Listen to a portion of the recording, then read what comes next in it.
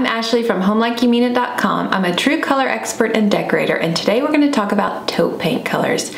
So if you are tired of the grays, but you're not quite ready to bring back the beiges, I feel you, taupes are a great medium paint color. So the way I was taught, taupes are warmer than grays, but they're cooler than beiges. So there's this really good in-between paint color.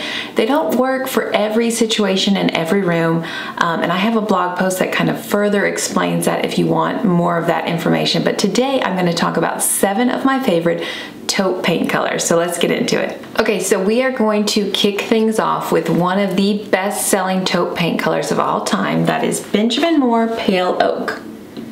So this is a taupe grayish. It's very, very light. It's got a pink undertone that kind of leans a little bit into purple sometimes.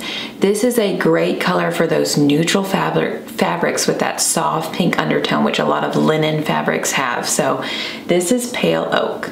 Okay, the next color on my list is a Benjamin Moore Panda White. Now, this is where going off of just the paint color names will really steer you in the wrong direction. They call this a white, but you can see I've got a pure white poster board behind Panda White. It is anything but. So this is a taupe. This is a grayish. It's a very, very light. It definitely has a pink undertone, and sometimes it leans a little bit into the yellow side of things. So it's kind of like a pinky yellow, but this is Panda White. Next up is Benjamin Moore Wind's Breath. So this is also a taupe grayish, but it leans into the pink and the purple side of the taupe undertones, which some taupes do that. I'm going to just compare it with Panda White, so you can kind of just get a comparison there. You can see that purple popping out. You can see the pink. The pink is not as defined as Panda White.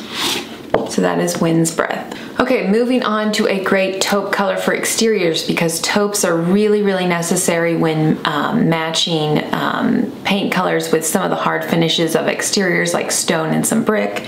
So this is Benjamin Moore Stone Hearth. This leans into both the pink and purple. It's a darker paint color. It'll look brighter outside than it does right here, but this is a great color to complement taupe stone or taupe colored brick. Next on my list is Benjamin Moore Cedar Key. So this is not a grayish, so it's not quite as light as some of the other colors I've showed you, but it's a good medium to light paint color. It's a taupe that has both pink and purple undertones. Benjamin Moore Smokey Taupe. This is one of Benjamin Moore's most sampled taupes in that kind of medium to light range. It has a pink undertone. I don't really see too much purple, but this is a really pretty, slightly darker taupe. Works beautifully on cabinetry, in small rooms. I wouldn't use this in an open concept space because it is dark, which is not really what a lot of people want right now. But this is a really pretty medium to light taupe color with a pink undertone. Okay, last on the list is Benjamin Moore Ranchwood. So another great color for exteriors. This is a darker paint color. Again, it's going to look lighter outside than it does in my house right now.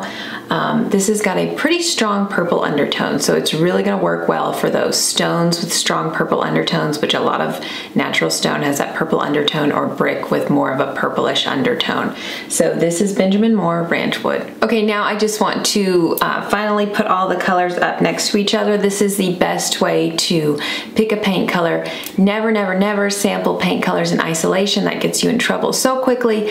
It's nearly impossible to tell the undertone, but when you sample many colors in the same family, you can very quickly see the color depth, the undertone. It's just a much better way to sample paint color. So I just want to put these up one final time so that you can kind of get an idea of how they look in comparison with one another. So this is Panda White, Pale Oak. So you can see the purple is practically screaming at you. Wind's Breath, Cedar Key, Stone Hearth.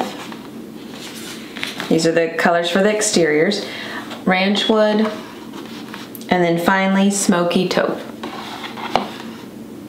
So that's all I have for you today. I hope you learned something. Like I said, I do have a paint color blog reviewing tons more taupe colors, plus tips on how to know if you need a taupe, So if you're interested in that, I will link that below, but thanks for watching.